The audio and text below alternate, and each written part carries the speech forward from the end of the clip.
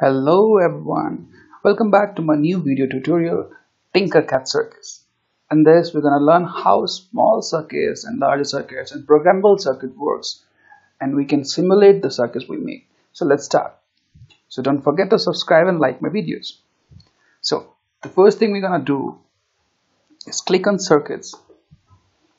You can go to the link called tinkercad.com.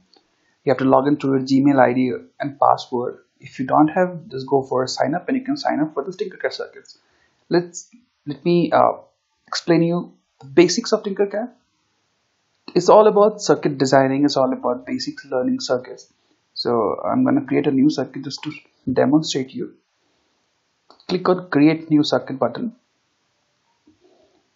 It will show you a workspace where you can drag and drop things to get connected. So here in this part we first learning the basic components, and there are lots of components from Arduino and circuit assemblies too. So initially we will be learning basic circuits. So I'm gonna drag one LED here like this. This is a useless one.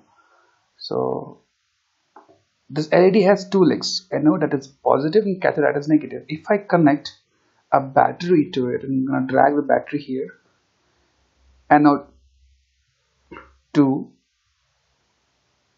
positive and cathode to negative.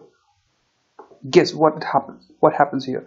If I'm gonna start the simulation, it bursts because it do have lots of current value, so I can register the current with the help of a resistor. Let's stop the simulation and connect a resistor instead of the negative pole. I'm going to connect the resistor here. Let's zoom out a bit, and again I can connect to this negative terminal, and let's see what happens. Start the simulation.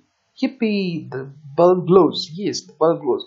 Now the next task I'm going to do to put a switch in between. It's very simple. It's drag and drop. I'm clicking here.